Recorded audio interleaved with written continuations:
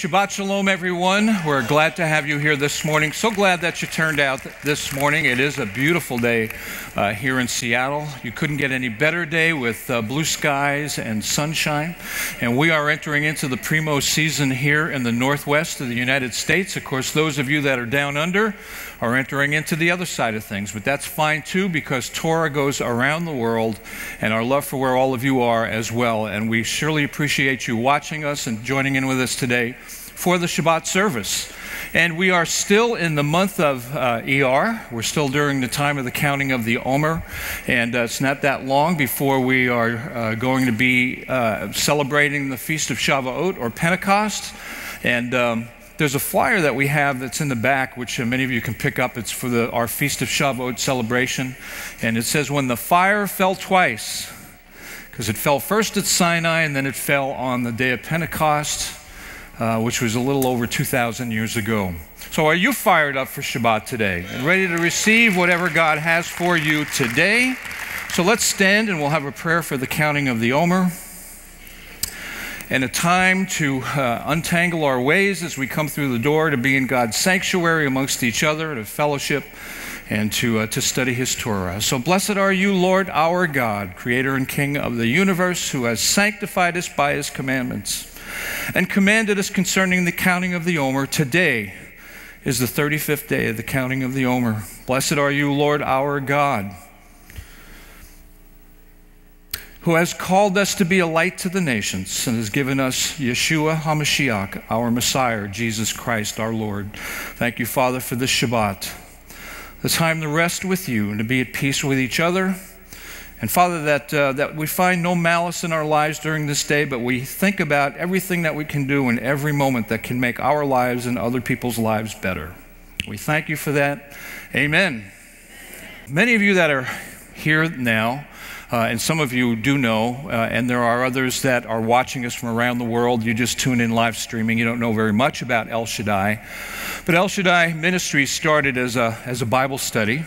Pastor Mark and Vicky and Norm and Sue Beliveau came from another church. We were all together in a church 23 years ago. We all left at the same time. We all went our separate ways.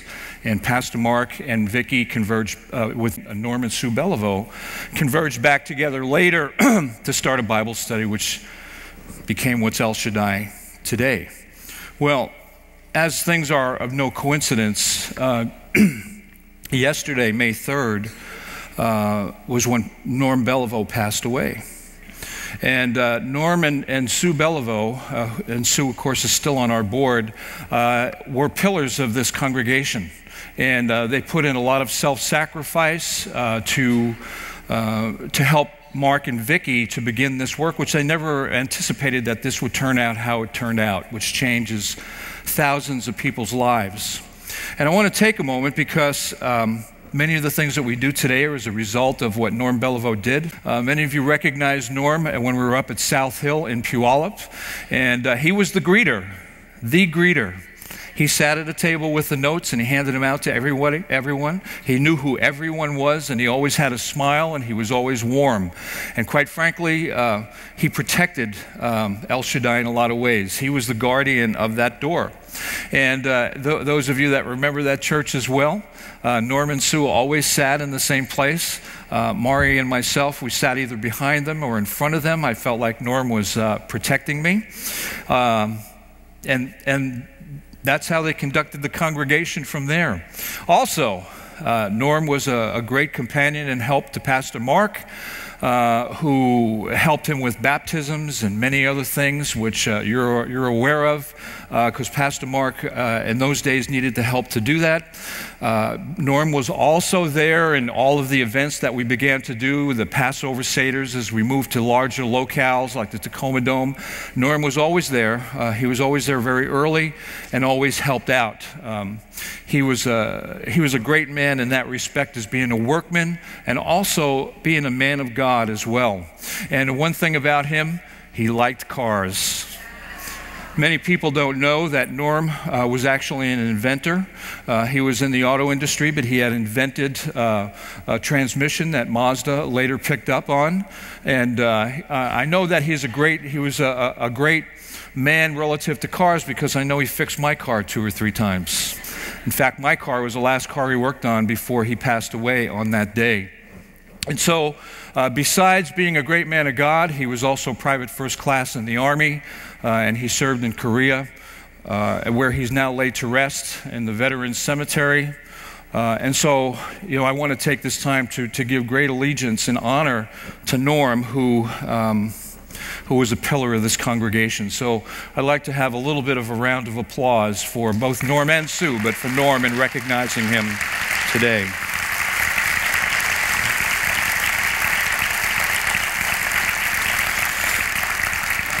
Now, this Torah portion today, it is a double Torah portion, and Behar, Bechukotai, and it is the last Torah portions in the book of Vayikra.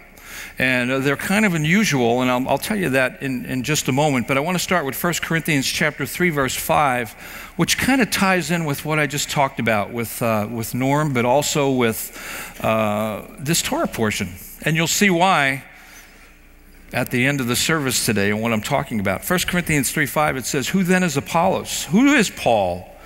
But servants through whom you believed, as the Lord assigned to each. I planted, Apollos watered, but who? God gave the growth. So neither he who plants nor he who waters is anything, but only God who gives the growth. He who plants and he who waters are equal, and each shall receive his wages according to his labor. For we are God's fellow workers. You are God's field," which is the word husbandry, "God's building. According to the grace of God given me, like a skilled master builder, I lay a foundation, and another man is building upon it. Let each man take care how he builds upon it. For no other foundation can any man lay than that which is laid, which is Yeshua HaMashiach, Jesus Christ." And it's interesting that this word, it says, "We're fellow workers with God. You are God's husbandry," which is an agricultural word. It has to do with the field. And the word uses, particularly, well, all through the word, because of Israel, uses a lot of applications relative to agriculture, since the economy in Israel is dependent upon agriculture, or it was at that time when they came into the land. And God takes special note as to how his people steward his land. This week, my wife and I, Mari, we were at Point Defiance Park in Tacoma, which is a very beautiful park. And actually, I was telling somebody the other day that the man who designed Point Defiance Park in Tacoma also designed Central Park in New York. So if you've been to Central Park, you see some similarities.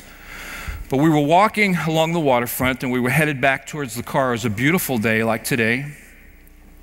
And over by a path, there was a lady. She had to be between 70 and 80, I would say. And she had a plastic bag. And she was going along and she was picking up the trash. And I just thought, bless her heart. And as we came closer to her, she looked up. And I said, "You're doing a good thing." She said, "I'm doing my part."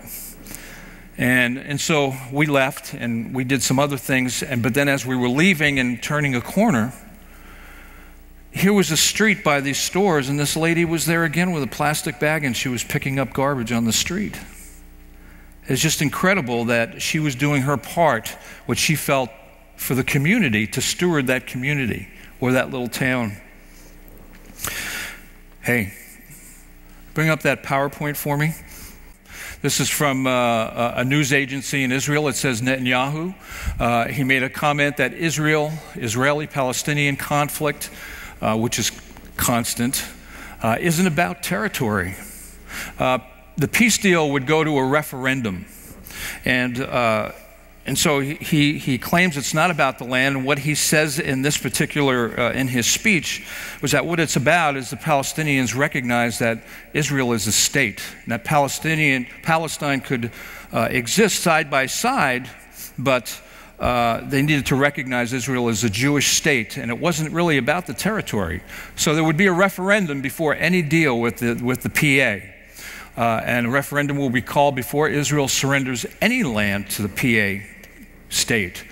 And so it's interesting that, and that's what I so like about El Shaddai, is because as we study Torah, We see that what's happening in the world today, that Israel always has something to do with what's going on that determines the destiny of all men.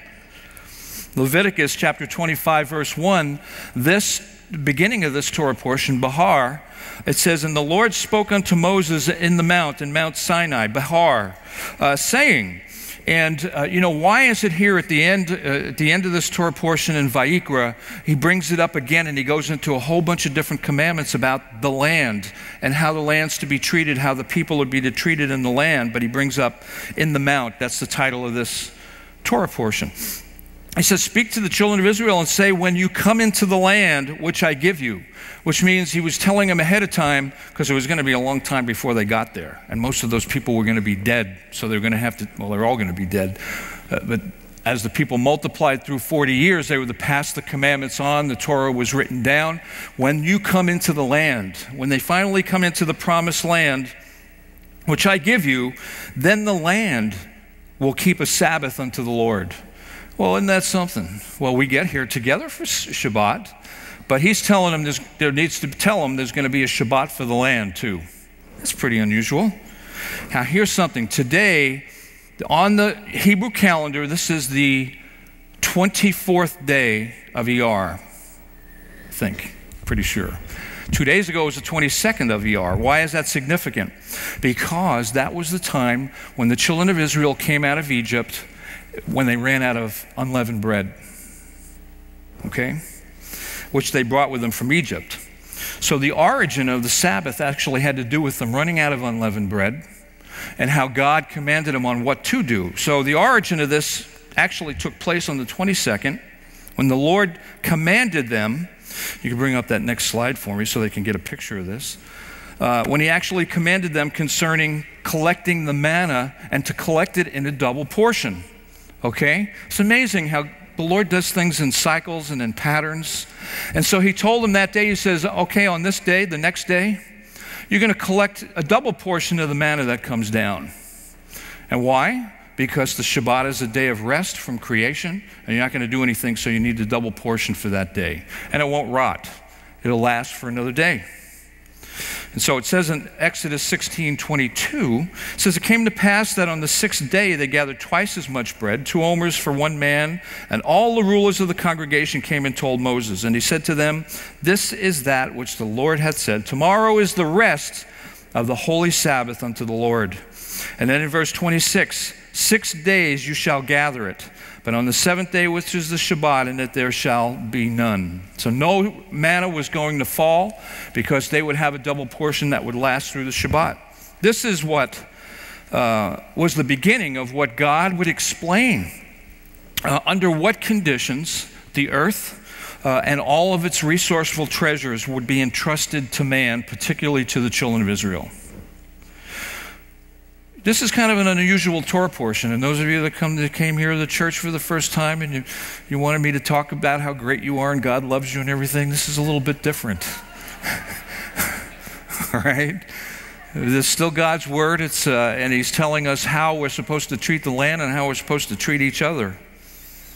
So this Torah portion takes a concept of the Shabbat, of being 6 days that men ought to work, and on the 7th it's a day of rest. But it takes this concept of 6 days of work and takes it to a higher level. That's what this Torah portion is about, where the days become weeks and the weeks become years. And this is what was measured in what was known in 7 times 7 cycles of years. The 50th year, the 50th being what's known as the Jubilee or the Yovel. And so this is how he did it. It was called the Shemitah cycle. And it's such that the land could be tilled and it could be worked for 6 years, and then it would go fallow on the 7th. And then on the 7th year, they were not permitted to work the land, but the land had to have rest. It was called the Shemitah cycle. So there was 7 times 7. So isn't it interesting that here we are during the time of the counting of the Omer, which is what?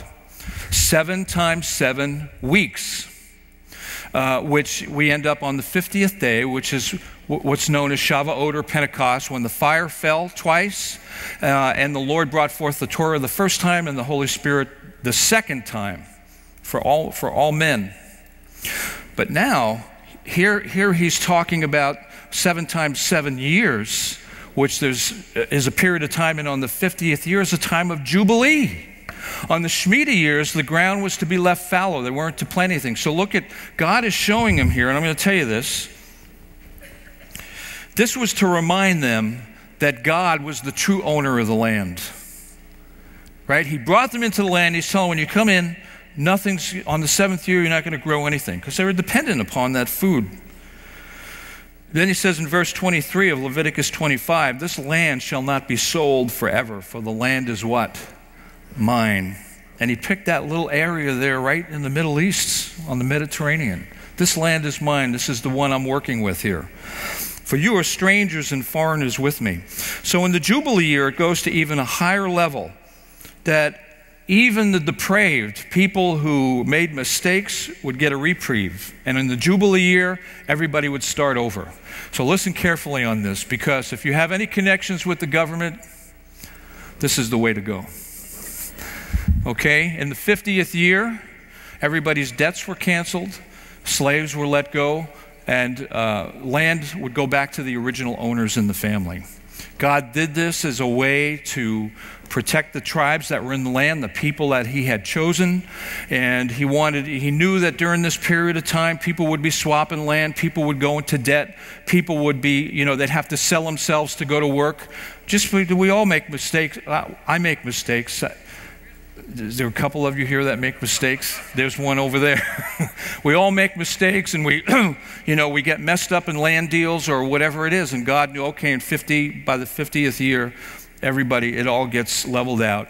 And he wanted all the tribes to go back to their original land. Okay, it would be redeemed for them. So that was the higher level they could start, and all the land would go back to the original owner. The slaves are freed and debts are canceled. Then it was to show them that the real owner of the land and the master of all of them was compassionate.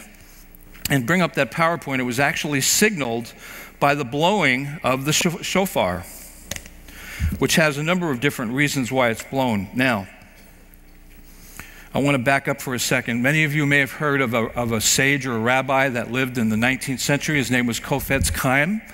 He wrote a number of books, but one of them that he wrote was on the laws of proper speech, or how to combat Lashon Hara, which is the slanderous and the evil tongue.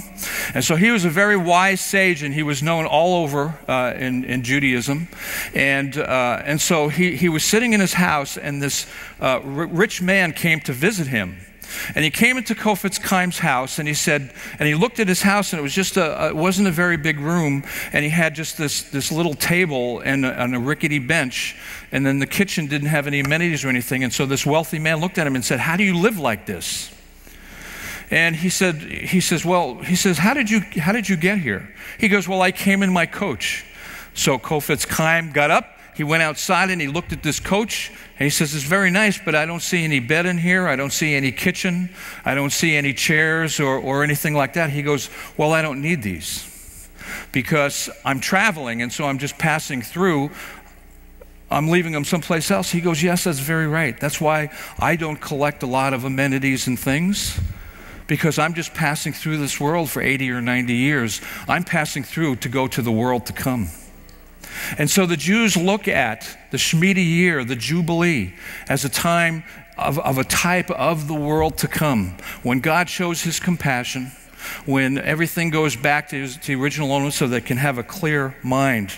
Now, why is it signaled by a blast of the shofar? And Yom Kippur is when it's blasted, and the Jubilee takes place shortly after that. Well, what is the Yom Kippur? It's the Day of Atonement. What happens on the Day of Atonement? Israel's sins are forgiven. The sanctuary is cleansed. The high priest offers offerings to cleanse himself of sin and the sanctuary, so everything gets clean on Yom Kippur. What a better time to truly signify that it would be only by the full forgiveness of sins that the liberty of the children of Israel could commence with their lives. So what I'm trying to do is paint you a picture here. Are you starting to feel a little better? Even though we're talking about the land and the Jubilee. And so when the Prime Minister says it's not about the land, God seems to have a different view about that. The concluding part of this, he wants the land to rest. The concluding part of this parsha, the last verse, it says, "You shall keep my Sabbaths." So he's not only talking about the Sabbath, he's talking about the feast. He's meaning also the relative to the land having a Sabbath. The land needs to rest. And you know what? What this did for the children of Israel, it built great faith. Because put yourself in their shoes. You're a farmer. Everybody somehow is dependent upon the produce. And after the 6th year, the next year you have to let the land go fallow. But the land still produced. It produced enough to get the farmer and his family and others to make it through with food.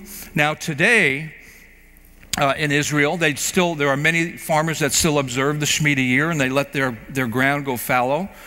But as smart as Jewish people are, they find other ways to bring produce in, so they always have food. See? But in those days, it produced great faith, because you had the trust that God was going to produce. But you know what?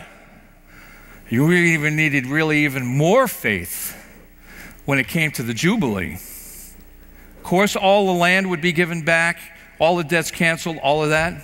But on the Jubilee, it was over 2 years. So it wasn't until the 3rd year that they could go back and plant.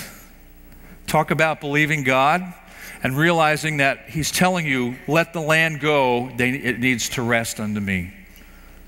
Isn't that incredible? Well, why was there a Shemitah? Why was there a Jubilee? Because it had a connection with the creation itself. Even though the Sabbath, it might have been one of the last things in God's creation, which was the 7th day that he saw everything that it was good and he rested.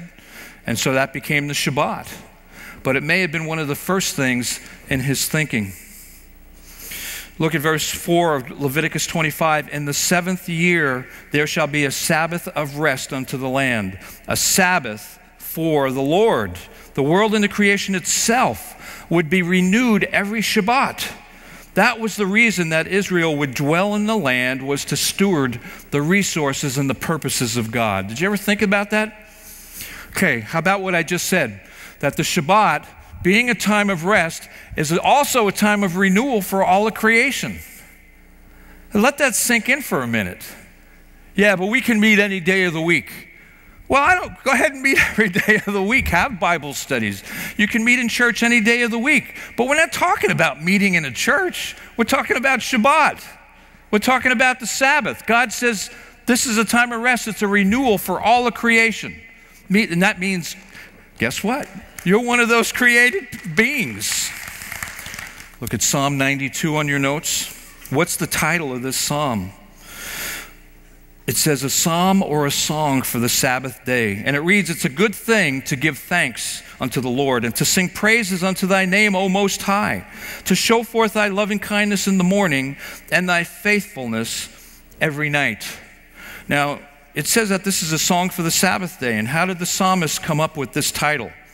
Well, I'm going to read something to you. It actually is from the Sansino Chumash. There's a lot of different types of Chumashes. Rashi had a Chumash, which is Genesis through Deuteronomy. And then, of course, many of you have an Art Scroll Chumash. This is from the Sansino. And it says this title actually appears in the Targum. And they say that it was a psalm, it was a song which Adam uttered on the first Shabbat. And it was composed by him. And that this psalm was sung by Levites in the temple every Shabbat. But there was a rabbi later on whose name was Israel Abraham that stated it had no connection with the Sabbath. Well, they can kind of toss things around like however they feel sometimes. But when Rashi, who was a great rabbi, he commented on it, and he spoke that this psalm actually had to do with the world to come. And here's why. He said, the psalmist lived in a world where workers of iniquity flourished, bringing hardship and anxiety to the righteous. Now, does that seem to parallel anything that's going on in the world today? It's where workers of iniquity always seem to flourish in the world, right? But on the Sabbath, watch this. Now I'm not just talking about this Sabbath that we're meeting, but the Sabbath of the land. Man's spiritual nature is heightened and fortified, and vision is made clearer. He then views the situation with a more optimistic outlook. The character of the spiritual is impressed upon him so that he takes his eyes off from the physical world Exalted by this vision, he is able to sing the praises of this psalm even before the wicked are overthrown. So you want to know that one of the purposes of the Sabbath is to renew his creation, so that when you're at Shabbat, whatever it is that you're doing, that you're resting, God is renewing his creation because you're resting like he said you were supposed to do. And the man who partakes in that, which is what this psalm is all about, is renewed in his vision. He sees the world and the wickedness around him, but the Shabbat renews him to a point where he's spiritually elated and he can face the world as it is without being worried about the wicked. Does God deserve a hand on that one? And I'm going to stop in 1 second here, because I'm going to go into something else. But this, not to put a pin in the balloon, in the next Torah portion, which is Bechukotai, which is talking about his statutes, there's a structure, a sevenfold list of actual punishments because they spiraled away, or they would spiral away on violating the Sabbath. And this was the cause in the destruction of Jerusalem and the carrying away of the Jews to Babylon in Jeremiah's time, which I'm going to cover in this half-Torah portion. If Israel kept the Sabbath of the land, then there would be a blessing of rain in due season. And what would be the result of that? Look at Leviticus 25:18. And bring up that next PowerPoint for me. Wherefore, you shall do my statutes, which is Bechukotai, and keep my judgments and do them, and you shall dwell in the land in what? In safety. And then it says, and the land shall yield her fruit, and you shall eat your fill and dwell in safety. So when they kept the Sabbath of the land, they would dwell in safety, and even during those years that the ground was fallow, everybody would have plenty to eat. So I'll tell you, if you have food on the table, you have a roof over your head, and your family, you're blessed. Amen? Let's all stand. Father, Lord, thank you that, Father, you've given us guidelines and boundaries to go on. And Father, that even though people in the past have made mistakes, we can look at that and we can make corrections in our life, in our lifestyle, and see, Father, how you asked us to do what your Torah says.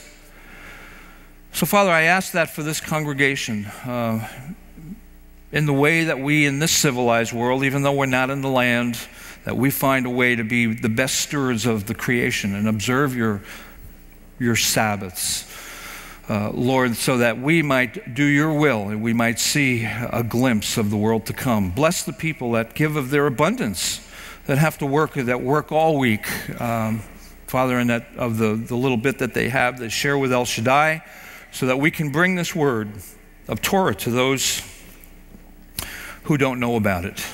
Even though they've known about you, they don't know about your Torah. And we thank you for that. Together, blessed are you, Lord, our God, Creator and King of the universe. You have blessed us with your Torah of truth. You have blessed us with the whole counsel of your living word.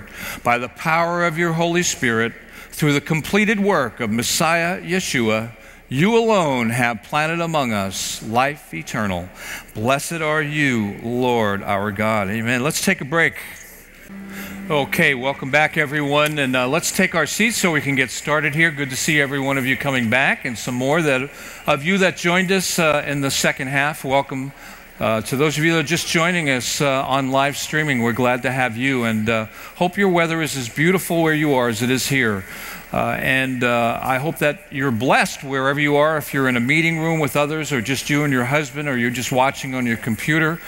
We think about you, we pray about you every day, and thank you for watching us and for believing in Torah.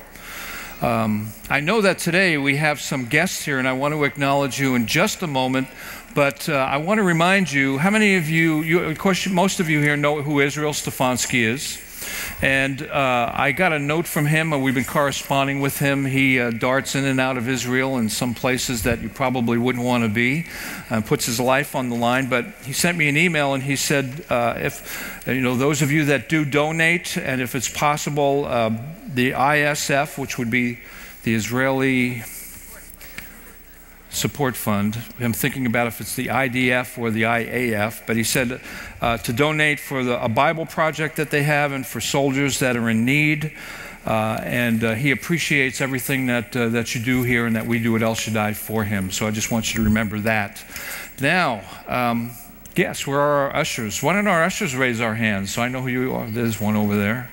Okay, we have some guests that are visiting with us today. If you could raise your hands, we have something we want to give you and bless you with. And particularly if you've come the furthest, we have a gift for you as well. And there's somebody raising a hand for someone else. Okay, maybe this is a guest list day today.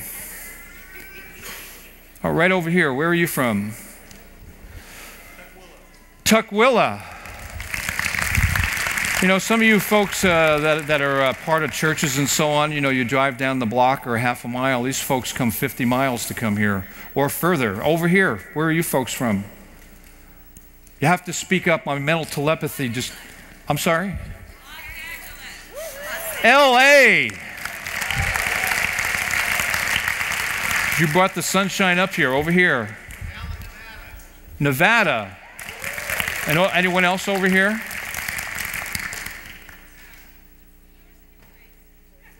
University Place. That's in Washington. That's in Tacoma. And there was someone else over here? Tacoma. Lots of Tacomaites. Anyone else that we have? Over here? Kent, East Hill of Kent. That's not in England, that's here in Washington. Anyone else over here? Federal Way. Okay, well, let's see. LA, Nevada. You at the tip furthest. Oh, there's one more? Right here. Louisiana. Oh, that's it. Let's see. LA is 1,000 miles from here. Louisiana is much further. So here's the Louisiana. Anybody else before we say going once, going twice, she wins a gift for coming the furthest. Let's have a hand for our Louisiana person. Pastor Mark has always said it would be wonderful to give a gift to those watching us live streaming who are watching the furthest. Economically, that would not work out for El Shaddai, but we're glad that you're watching us anyway. All right, why don't we stand? We'll get started with our worship service. You know, we're going into a change of season. It's just, at least for here, and of course maybe where you are as well, the weather changes, things change in people's lives, and it's a change of season also spiritually many times. And so sometimes the seasons aren't as we would like them to be in our life, but nevertheless God is working no matter what. Take this time now to focus your thoughts towards God. Forget about what's happened outside these doors and expect great things for God to talk to you. Amen? So, Lord, we thank you for this time that we have, just this little part of the Shabbat, that we're together here corporately, and of course those around the world, that together we join in prayer and worship you and acknowledge you. That, Father, during this Shabbat, this time that you are renewing creation, Father, renew a great work, renew our spirits today. In the name of our God, who is our salvation, Yeshua HaMashiach, amen.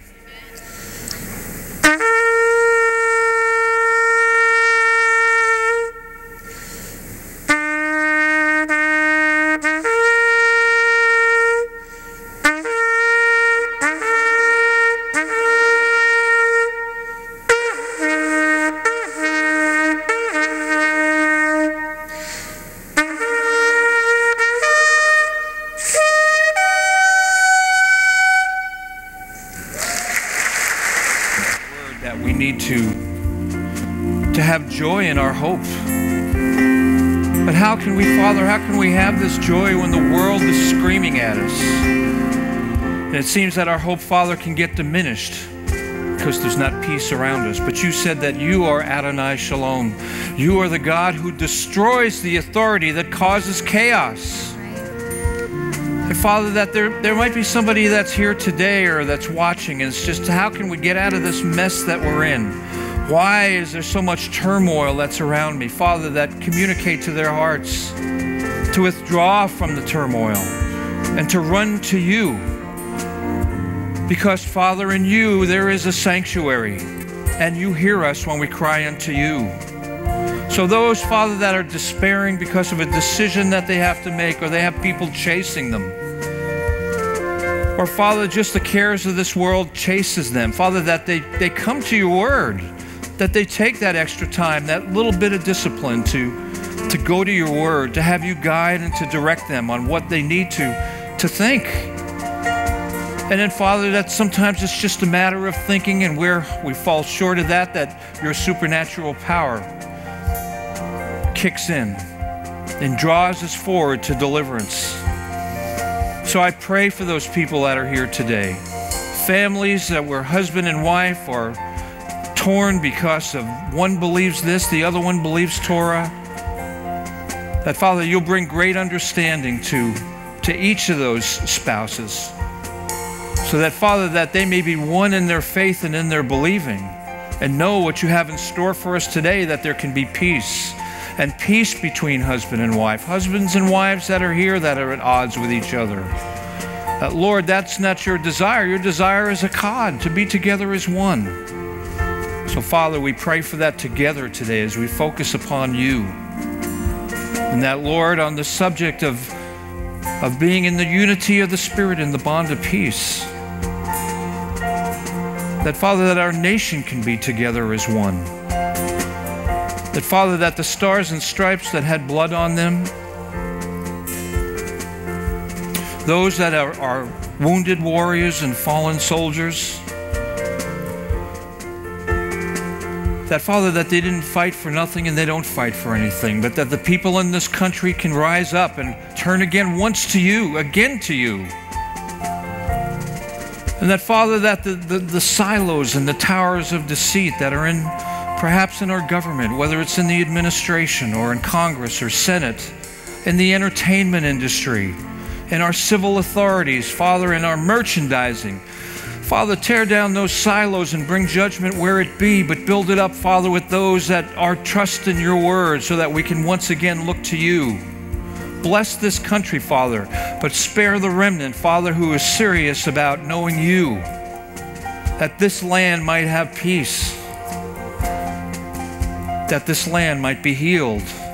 And not only our land, but all nations, Father, that trust in you and trust in your Torah. For Israel, that, Father, that they realize that their thoughts on the unity of the nation, Father, and for security is based upon what your Torah says.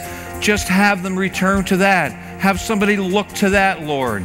The Prime Minister and that administration, the IDF, that there be more soldiers that respect your Torah, to remember that it is you, the God of Abraham, Isaac, and Jacob, who took them out of Egypt and placed them in the land to begin with.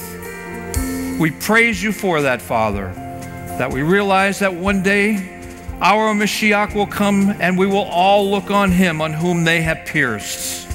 And we will glory in you, because yours is the kingdom, the power, and the glory. Amen. Amen. God bless you. Please be seated. We're blessed that everybody that partakes and helps out here. And I want to mention something too. We get a lot of emails, and I know people think, when these cameras, when they span the audience here, there's a lot of empty seats. Well, just so you know, it is a large auditorium. It is 1,300 seats. We don't always have 1,300 people here, or even 1,000, but we do fill it up on special events. So don't think that it happens to be a vacant congregation. We do have people that do come to El Shaddai, as well as you that are around the world. Okay. Now, you people are probably wondering, how is Pastor Art going to do this? We're just on page 2. I don't know how I'm going to do it, but I know how it's set up, so I know how I just fly through certain things, so just be patient, you'll get it. But here we are. We're on the Jubilee. We're on the Lord commanding a Shabbat for his land. And to show you the effect of it, I want to go into the Haftorah portion for Behar, which is in the book of Jeremiah. This was the cause, one of the causes of the destruction of Jerusalem and the carrying away of the Jews, as I had mentioned. If Israel kept the Sabbath, there would be blessings of rain and due seasons. And then the last note that I had there was Leviticus 25:18. If they kept the statutes and judgments, they would dwell in safety. The land would yield fruit. But if they were unfaithful, the rains would cease. And this is what happened during Jeremiah's time. There are events that happen in this Haftorah, which are elements of the Shemitah year and the Jubilee that link to this Torah portion, showing God's faithfulness and His attributes. Some people have said, I just can't figure God out. Well, if you studied the Word, if you studied the Torah, you'd begin to see how He operates, and then you could live your lives accordingly. Well, while Jerusalem was being attacked and ramparts were sieging her walls, the Jews were being carried off to Babylon, but God promises that He will bring them back. God's promises are yea and amen. He always does what He says, and He says what He means. Do you believe that? Okay, the Haftorah portion, just so that you want to know, the Torah is Genesis through Deuteronomy. The Haftorah portion is what the sages put together that are relative to the prophets, which is everything else after Deuteronomy through Malachi. And they correspond with the Torah portion. That's why it's called the Haftorah portion. But in Jeremiah chapter 32, verse 1, I'm going to give you a little background. The word that came to Jeremiah from the Lord in the 10th year of Zedekiah, king of Judah, which was the 18th year of Nebuchadnezzar. God raised up Nebuchadnezzar. Israel was going to be drawn out of the land into captivity. Those who would go into captivity were those that were not destroyed by sword and pestilence. And so Nebuchadnezzar had sieged Jerusalem with its armies, and it's coming down to the final moment. He keeps trying to tell Israel, get out of the land. And there's a reason why. Jeremiah was the prophet. Ezekiel was already in Babylon prophesying that Israel would be expelled from the land, but God would bring them back. How could you possibly envision? Look at everything. It's a mess. And then it says in verse 2, for then the king of Babylon's army besieged Jerusalem, and Jeremiah the prophet was shut up in the court of the prison, which was in the king of Judah's house. What a great place to be is in prison when the city is being sieged. You know, having a little bit of optimism for your life. Well, in verse 6, it says, Jeremiah said, the word of the Lord came unto me, saying, behold. Now the Lord is telling this to Jeremiah while he's in prison. Can you keep a good state of mind when you're in prison? Well, I don't know. I haven't been in prison, but if you have, you can come up and testify. But it says, Jeremiah said, the word of the Lord came unto me, saying, behold, Hanamiel, the son of Shallum, thine uncle, shall come to thee, saying, buy thee my field that is in Anathoth, for the right of redemption is thine to buy it. Now, just a little background. Anathoth is actually in Benjamin, which was Jeremiah's birthplace. It was a Levitical town on the edge of the Judean wilderness, which is northeast of Jerusalem. And so God tells Jeremiah, while he's in prison, while the city's being sieged, your cousin is going to come and he wants you to buy this field. So that really works out logically, doesn't it? You want me to buy land now while this whole place is being besieged and people are being taken into captivity? But he didn't question it. It corresponds with the Torah portion, Leviticus 25, verse 25. It says, if thy brother be waxen poor and hath sold away some of his possession, and if any of his kin come to redeem it, then shall he redeem that which his brother sold. And if the man has none to redeem it, and himself is able to redeem it. This was an arrangement by God. This is from the Torah portion as part of the Shemitah and the Jubilee, that if he falls into bad times, he can come to somebody who is his relative and says, here, you can have this land, you can redeem it. And then it's yours, of course, until the Jubilee, because it was part of the family. So it was the Lord's arrangement. In doing that, it was a time and it was a means for him to purchase the land. Why? Jerusalem was in siege. Why would you be buying land now unless you were a Jerusalem realtor or something? Well, it was for a prophetic purpose. So what happens in Jeremiah 32:8? So Hanamiel, mine uncle's son, came to me in the court of the prison according to the word of the Lord. And he said to me, buy my field, I pray thee, that is in Anathoth, which is in the country of Benjamin, for the right of inheritance is thine. See, it corresponds with Leviticus. And the redemption is thine. Buy it for thyself. And then he said, then I knew that this was the word of the Lord. Man, how would you like to get those kind of specific directions? Especially if you're a realtor. Hanamiel was most likely childless, possibly, so the land would then stay in the family if Jeremiah would buy this property. In fact, it says in Jeremiah 32:9, this isn't on your notes, but Jeremiah says, I bought the field of Hanamiel, my uncle's son that was in Anathoth, and weighed out the money, even 17 shekels of silver. He didn't have little coins. The way they did it is they actually weighed out the silver that amounted to these 17 shekels, and he paid for the property.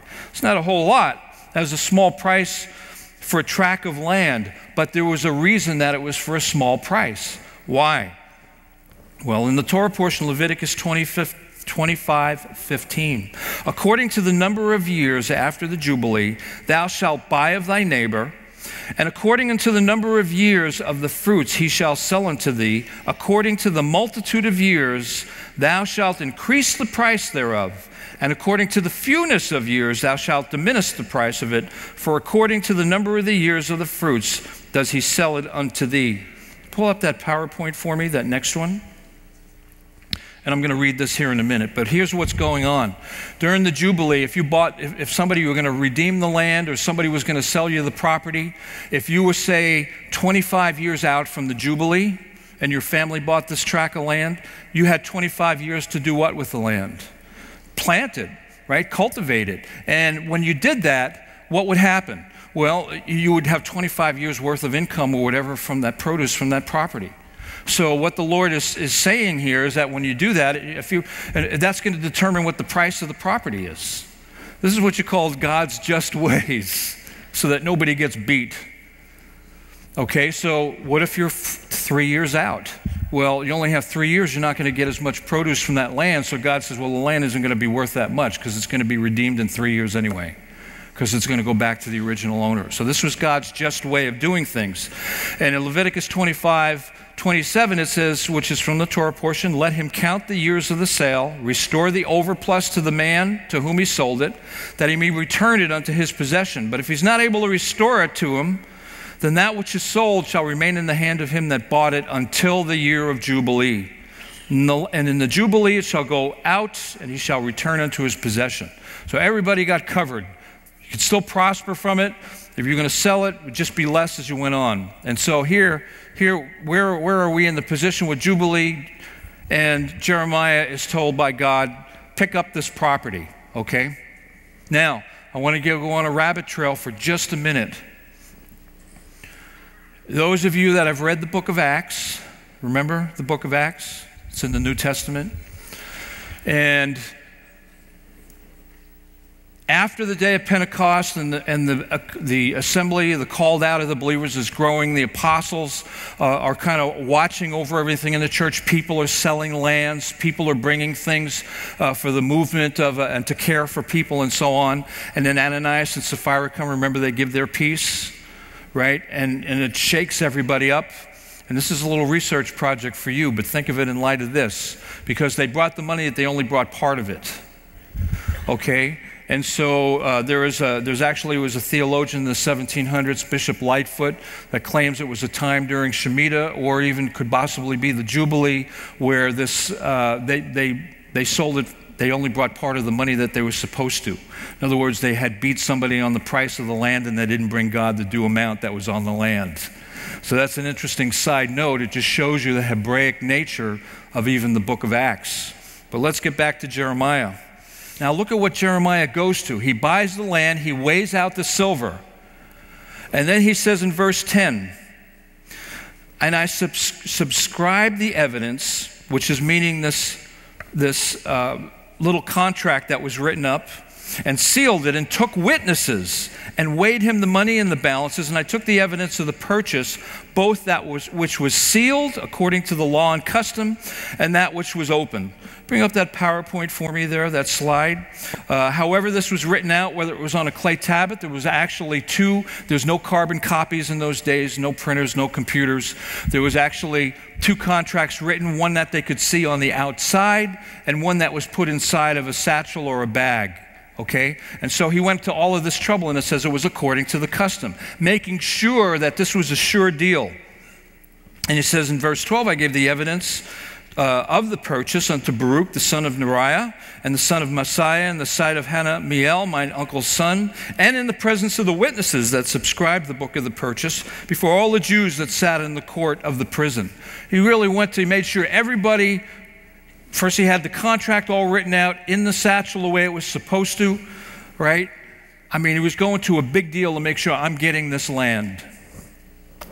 In verse 14, thus saith the Lord of hosts. Well, in verse 13, he charged Baruch before them, saying, thus says the Lord of hosts, the God of Israel, take these evidences, the evidence of the purchase, both which is sealed and the evidence which is open, and put them in an earthen vessel, that they may continue many days. He goes even further than that. He shows them everything that he did with the contract. Then he says, now go put it in an earthen jar that's going to last for a long time, like a time capsule.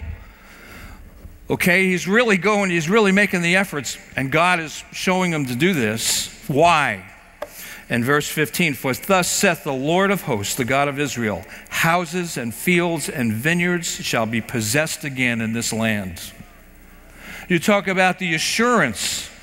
God says, make sure everybody knows about this, because with everything that you see going on right now, I am going to restore all of this. Now, is that the kind of God that you want to be linked to? God was using the sale of the land as a reassurance to the Jews that they would return to the land and it would once again produce. So the deed was put in a jar and stored for a long time, just like those of the Dead Sea Scrolls that were found in Qumran that lasted thousands of years. Okay? So Jeremiah has a prayer. And in this prayer, he is recounting how Israel came to this point in their walk with God and why this was happening. And in Jeremiah 32, verse 21, he's talking about Israel. He says, you brought forth your people Israel out of the land of Egypt with signs and with wonders and with a strong hand and with a stretched out arm and great terror. The nations knew it. Notice it always comes back to how he redeemed and brought Israel out of Egypt. And that's why you should always remember where you were before you got saved. Never forget that. And if you can't remember it, then you may need to think back if you were ever saved in the first place. Because I'll tell you, I've never forgotten that day. And it says in verse 22, and it says, and has given them this land, which thou didst swear to their fathers to give them, a land flowing with milk and honey. And they came in, and they possessed the land, but they didn't obey your voice, nor did they walk in your law. Therefore, thou hast caused all this evil to come upon them. They have done nothing of all that thou commandest them to do. So what did that include? Well, that must have included not having a Sabbath in the land, letting the land lie fallow. And so Jeremiah 32, verse 24, Jeremiah is further praying here. And he says, behold, and this is right after he does the deal, the siege mounds have come up to the city to take it. And because of sword, famine, and pestilence, the city is given into the hands of the Chaldeans who are fighting against it. Why, what thou didst speak has come to pass, and behold, thou seest it. You bring up that next slide for me, and what he was talking about with the siege mounds, and I know it's difficult to see this, but here's the gate going into Jerusalem, into the city. Here's the actual walls here. Wish we had a brighter projector. Here's the city back here. But what they would do is they would bring towers and they would bring things to build up, dirt and so on, up against the wall so that eventually it would be built up and the armies could just go siege right over the walls and take the city. And that's what was happening. He says it's happened just like you said it was going to happen. And so prior to this, Jeremiah had a prayer showing God's faithfulness and his attributes. And so he says in chapter 32, verse 17, ah, Lord God, behold, thou hast made heaven and earth by thy great power and stretched out arm, and there is nothing too hard for thee. Now listen, watch this, what he's saying. Thou showest loving kindness unto thousands, and recompensest the iniquity of the fathers into the bosom of their children after them. The great, the mighty God, the Lord of hosts is his name, great in counsel and mighty in work, for thine eyes are open unto all the ways of the sons of men, to give everyone according to his ways and according to the fruit of his doings.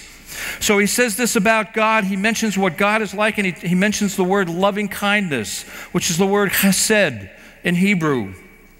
Where have we seen this before? This is a long time after Moses was in the wilderness when the Torah was given. A long, long time. Where do we see this before? Look at Exodus chapter 34, verse 6. After they had come out of Egypt, the Lord passed by before him. This is talking about Moses. And the Lord passed before him and proclaimed, the Lord God, merciful and gracious, long-suffering and abundant in goodness and truth, keeping mercy for thousands, forgiving iniquity and transgression and sin, and that will by no means clear the guilty, visiting the iniquity of the fathers upon the children and upon the children's children into the third and fourth generation. Now this word here, does that look familiar?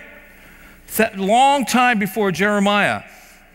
This here in Exodus 34, verse 6, where it says, keeping mercy for thousands, is that same word, chesed, which is mentioned in Jeremiah mentions in his prayer, which is actually loving kindness. So what Jeremiah is doing here, he is recounting what the attributes of God were that Moses mentioned way back when they were in the wilderness.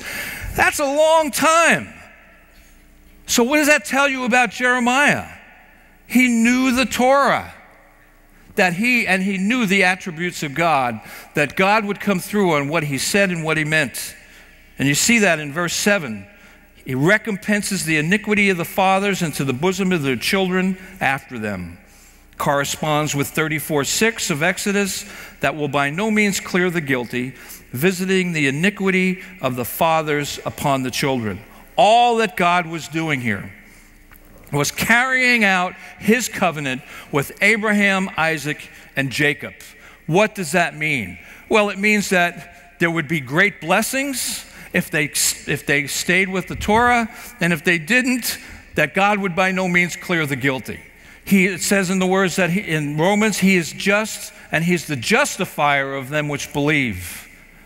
Okay, so God is just, and when he was just when he gave his Torah, he said, if you do this, you'll get the rain, you'll get the produce, you'll get the fruit, the blessings. If you don't do this, this is going to happen to you. And it happened, just as Jeremiah mentions in his prayer. And so in chapter 32, verse 25, thou hast said unto me, O Lord God, buy the field for money and take witnesses, for the city is given into the hands of the Chaldeans. And then came the word of the Lord unto Jeremiah, saying, behold, I am the Lord, the God of all flesh. Is there anything too hard for me? So what the Lord was saying is that you know now that I can do this.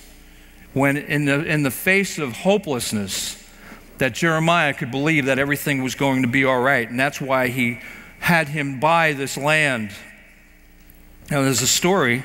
It's actually in this book you've heard Pastor Mark. It's Hasidic Tales of the Holocaust. And it's interesting because in Hungary there were these two families in the 1900s. And it was in Munkasa.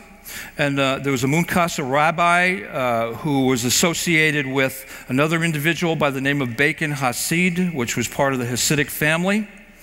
And now this is in the 1900s, so during the time of World War I in Hungary. And here was this rabbi who was the Munkasa rabbi, and this other individual, Bacon Hasid, who the two families didn't get along very well together. There was a controversy between them. And there was a heated argument one day between this rabbi of Munkasa and this other individual, Bacon Hasid. And the rabbi turns to him, who's a Siddiq, and he says, you're going to die in your talit katan. And the talit katan is something that they wear underneath their garments. And so this Bacon Hasid took it personally and remembered this, that the Siddiq, this righteous guy, said, you're going to die with your talit katan on. And he remembered that. So World War II comes along.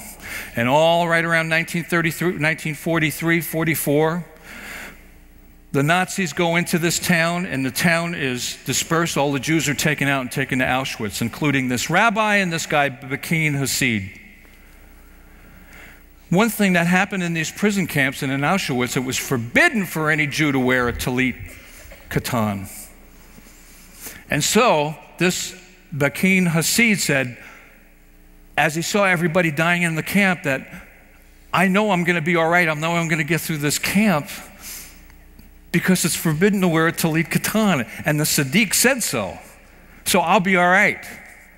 And so in 1977, as he was giving this in an interview, he said he believed the words of the Sadiq, which shows that even when there's a curse that you're going to die with your talit katan on, it turns into something good. And that's what happened here with Jeremiah, buying a land in the midst of desolation, that God would bring something good out of something that looked so terrible. Well, what was one of the reasons why Israel was carried away to Babylon? And it's in 2 Chronicles. Are we moving ahead here? 2 Chronicles 36:20.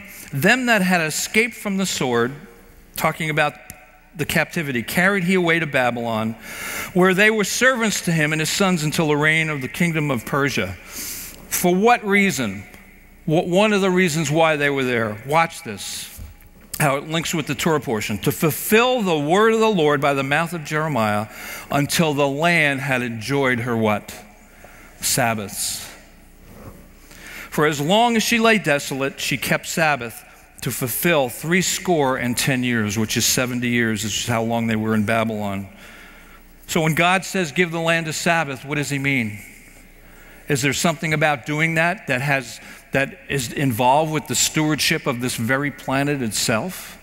He's the creator. In fact, it said in Isaiah 10:21, the remnant shall return, even the remnant of Jacob, unto the mighty God. You see, the Sanhedrin were the ones, at the counting of the Omer, who's responsible to count? Well, we are. We count up to the the 50th day. And actually, I'm going to give you a little assignment. There's only 3 places in the Torah that it talks about counting up. One of them is counting the Omer up to the 50th day, to Shavuot. The second one is counting the Jubilee. But it took more responsibility because there was a number of years involved, so it was the Sanhedrin's responsibility to count those years.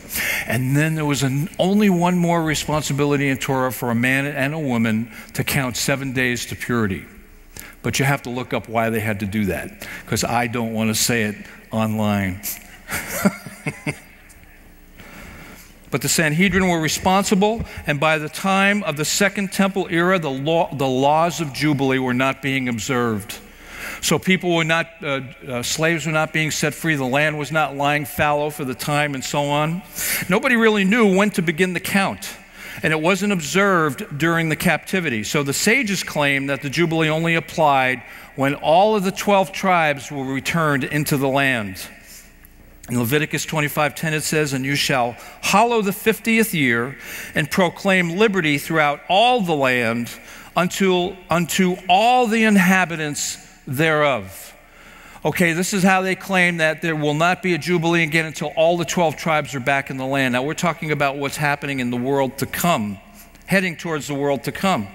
All 12 tribes have to be present, and unless they are, all the inhabitants are not present. So the land cannot be returned to its rightful owners. All 12 tribes must return. All tribal affiliations have to be established. This is what the Messiah will do when he returns, to return the dispersed of Israel to their land, to where their tribe belongs, and he will reparcel the land. You tell me it doesn't matter, it's not about territory? Well, God seems to think so, because it's going to be the Messiah's job, Yeshua, when he comes back, to get everybody back where they're supposed to be, so this planet can be in balance for the world to come, for whatever it is that God has in store for us. Isn't that something? Well, when they came into the land, okay, after Moses died, it was divided by what was called Lot, L-O-T, to the tribes. Look at Joshua chapter 14, verse 1. Are you still with me? I'm doing all right here. See, I told you. Get through this. It says, these are the inheritances which the children of Israel took in the land of Canaan. Verse 2, it says, by the lot of their inheritance. And I want you to keep those 2 words in your head, lot and inheritance.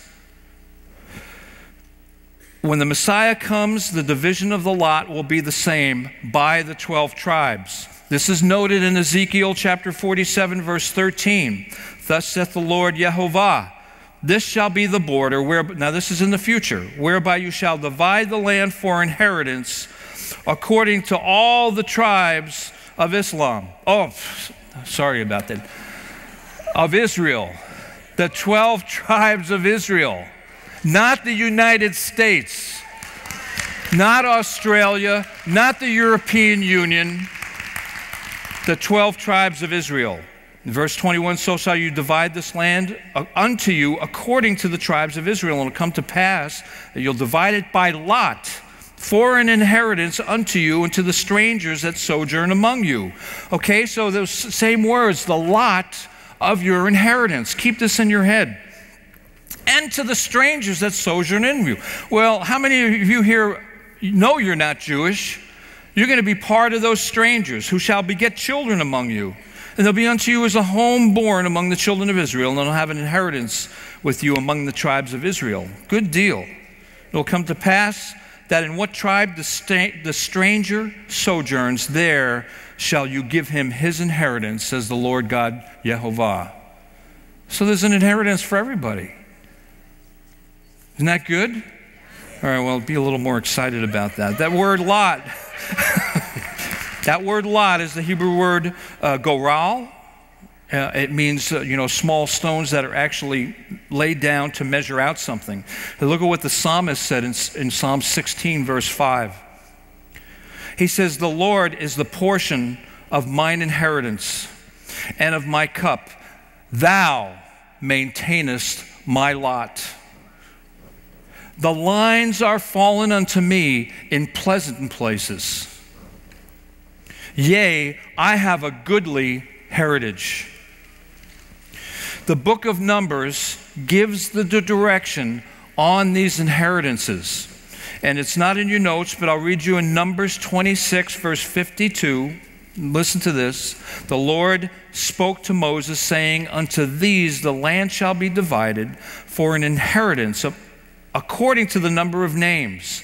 To many thou shalt give the more inheritance, and to few shalt thou give the less inheritance. To everyone shall his inheritance be given according to those that were numbered with him. Notwithstanding, the land shall be divided by lot. Why is this so important? First of all, the word lines is the word chabel, which means it's like a rope, it's twisted. And remember, Ezekiel used a line to measure the temple. Well, that's what they did in Joshua's time, to measure the lot, where the lot would be, where the land would be allotted to certain tribes and certain families. And God here in the Torah is giving the directions on where the lines are to fall for those inheritances, of which the strangers will sojourn as well. And then the psalmist says, thou maintainest my lot. So word tamak, it means the Lord sustains it. He keeps it and he holds it fast for you. What the psalmist here is saying is that he is content that God holds his destiny in his hand. You want to know about God, read the Torah and what he does for you. Deuteronomy 32:7, remember the days of old. Consider the years of many generations. Ask your father, he'll tell you.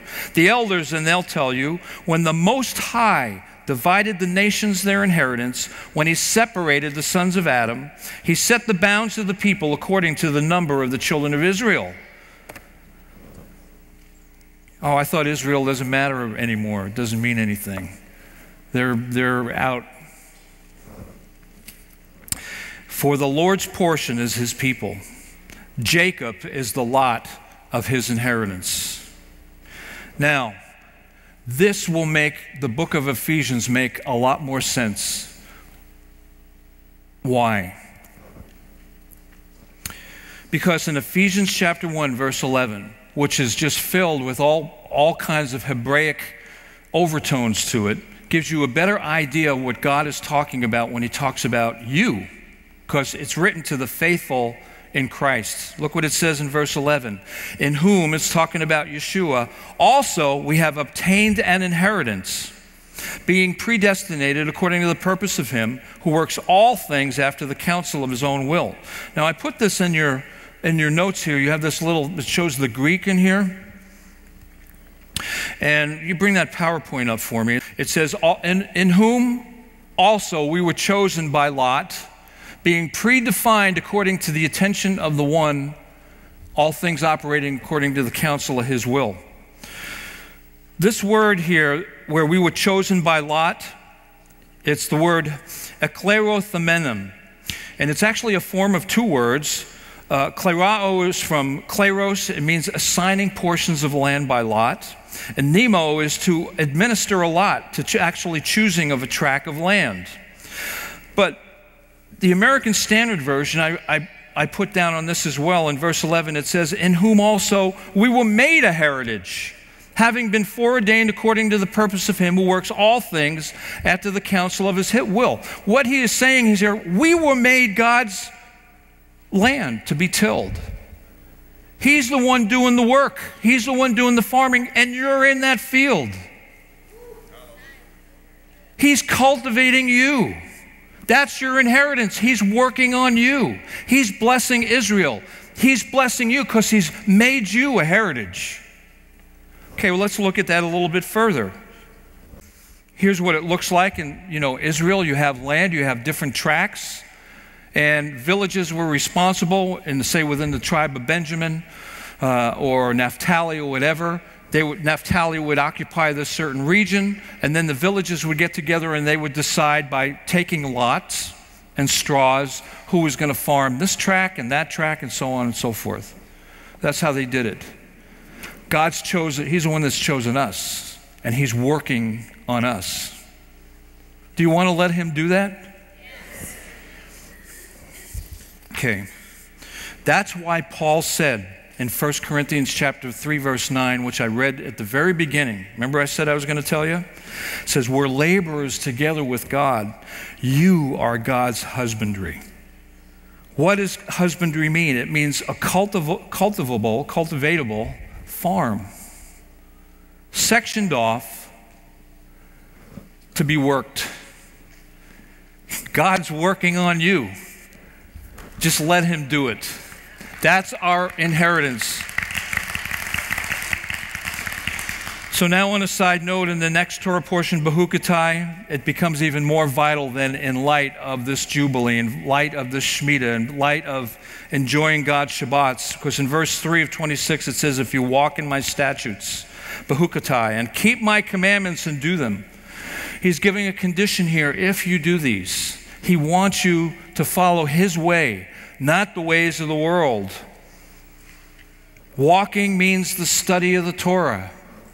Keeping them is learning how they're properly kept, and hide the word in your heart. Remember, thy word have I hid in mine heart, that I might not sin against thee. And then the doing of it, it's right in this verse, is actually carrying them out. Well, I don't see anything different happening in my life. Well, that's because you're not doing anything different. Do the Torah. These are blessings if we carry them out. And our Messiah came for this purpose, which Pastor Mark taught not that long ago, that he believes it was during Yom Kippur, during the Jubilee, which is when the Jubilee started after Yom Kippur with the blowing of the shofar. And Yeshua came to the podium, and they brought him the scroll in Luke 4:17 that was delivered unto the book of prophet Isaiah. And when he opened it, he found the place where it was written, the Spirit of the Lord is upon me, because he's anointed me to preach the gospel to the poor, good news, sent me to heal the brokenhearted, preach deliverance to the captives, and the recovering of sight to the blind, to set at liberty them that are bruised. That's Jubilee. Jubilee. That's what we look for, is that final Jubilee, that 50th, that brings us into the world to come, when Yeshua himself will set everything right in the land of Israel and everywhere else. Now, why isn't that a topic for a movie in a Hebraic sense? But if we don't look to this, the consequences will be severe. In Leviticus 26:14, if you will not hearken unto me and will not do all these commandments, then great plagues would come upon them. In verse 40 it says, he says, but if they confess their iniquities, talking about his people, and the iniquity of their fathers, with their trespass, which they've trespassed against me, and that also that they've walked contrary to me, then will I remember my covenant with Jacob, covenant with Isaac, and my covenant with Abraham. Will I remember? And I will remember the what? The land. Why is it such a big controversy? Because the great Satan doesn't want this to happen. Because he knows that God has something invested in that land which affects this planet and the universe. In verse 43, the land also shall be left of them, and shall enjoy her Sabbaths, while she lies desolate without them. And they shall accept of the punishment of their iniquity, because they despised my judgments, and because their soul abhorred my statutes. See, God even tells them what will happen if the land doesn't enjoy the Sabbaths. See, he's just asking them, look, if you know you're off here, if you think you're off, just say it so we can get you back on track. It's just like with our kids. When our kids do something wrong and we ask, did you do it? We just want them to take responsibility and admit it. Otherwise, they can't change. When we don't accept responsibility and change, we become callous. And just like these, Mark playing the guitar, especially bass with those thick strings, or anybody who works hard as a carpenter or laborer, and you get calluses on your hands, you know what? The thicker the calluses become, the less the feeling in those parts of your hands or your feet. And it becomes harder to feel the blows. That's why Pharaoh's heart was hardened. Because the more he hardened it, the harder it was to feel the severity of the plague that came before him. That's why it's so important that we never get to that point and become calloused. It's why it's always necessity to stay before God every day. And if you've fallen short of His commandments, to tell Him that. And ask Him, tell Him you're sorry. Look at this. Verse 21, 26, if you act with hostility against me and are unwilling to obey me, I'll bring 7 times more plagues upon you according to your sins. He doesn't want to do that. But it's because of the callousness. Rashi, who was a great rabbi and sage, he translated this word hostility along the lines of indifference. Indifference can be paralyzing to the soul. You may observe some commandments when it suits you, which becomes spiritual sloppiness. Indifference is the opposite of repentance. Repentance is change. Indifference shrugs it off. But in this half-Torah in Jeremiah of Bechukotai, the great hope is in Jeremiah 17, verse 14, from which the Amidah gets this portion, where Jeremiah cries out and he says, heal me, O Lord, and I shall be healed. Save me, and I shall be saved, for thou art my praise. Is this where you want to be? Yes. Amen. Let's stand. Isn't God great? Amen. Tells you what's going to happen before it happens and what to do about it. As we close out this service and as I pray and the worship team comes up and the Zakins come forward, if you have things you need to pray about with one of these elders, do so now. Get right today. Start your week off. This is the 7th day on the right note with God. Have joy in your hope that everything's going to be okay. You believe everything's going to be okay? God has everything figured out. Amen? Father, we bless you today. We raise a blessing to you. How much can our blessing really be but to walk in your commandments, to follow your ways, to tell you every day that we love you? And Father, it's just children in the short time that we're on earth to open our hearts to you, to do the right things. Father, that beyond our comprehension there are great things in store in the world to come. Father, that's when we can joy in our hope. Father, as we observe your Shabbat, your commandments, your Torah, and Father, to look with great hope to the coming of our Mashiach, Yeshua, when all things will be made right. And so therefore, we trust in you. Amen. God told Moses to tell Aaron how to bless his people. So even when we're not feeling, our emotions aren't there, God will still come to us and He will still bless us. And this is what He told him to say: Yivarechecha Yahweh Adonai vayishmerecha. Yair Yahweh panav yalecha v'yunecha. Yisa Yahweh panav yalecha v'yasem lecha shalom. May Yahweh bless you and keep you. May Yahweh make His face to shine upon you and be gracious to you. May Yahweh lift his countenance upon you and give you his peace, his shalom, in the name of Yeshua HaMashiach, Jesus Christ, our Lord and Savior. Amen and amen. Have a great Shabbat. Rest in him. And those of you guests, we'll have some of our elders in the guest pavilion. You're welcome to join them.